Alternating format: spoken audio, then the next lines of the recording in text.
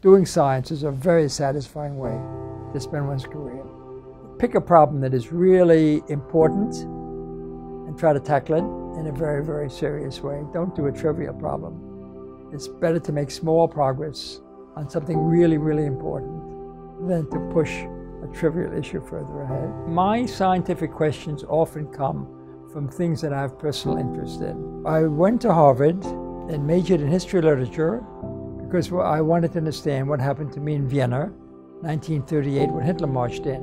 I wanted to see how, civilized people could become so brutal and anti-Semitic. While I was writing my dissertation, I met a famous psychoanalyst, and he said to me, if you want to understand motivation, if you want to understand what happened to you, you're not going to do it through history and literature. You've got to really study the mind. You've got to study why people do things. You've got to study psychoanalysis. I had no science background whatsoever. I took physics, I took organic chemistry, took the courses necessary for medical school, and I went to medical school with the idea of becoming a psychoanalyst.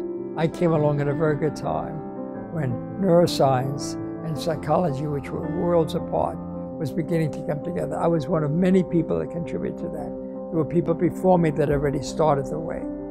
But I took advantage of the fact that this was a new direction that was opening up. And there were certain experimental systems that were particularly conducive to that. And many neuroscientists of my generation were scared to work on behavior because they thought it was too complicated.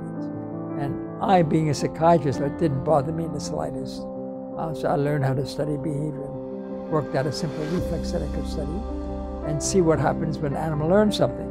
And I found that what happens is that the strength of synaptic connections changes. The nerve cells communicate with each other at specific sites called synapses. And these synapses are changed by learning. With certain kinds of learning, the synapses get stronger. With other kinds of learning, they get weaker.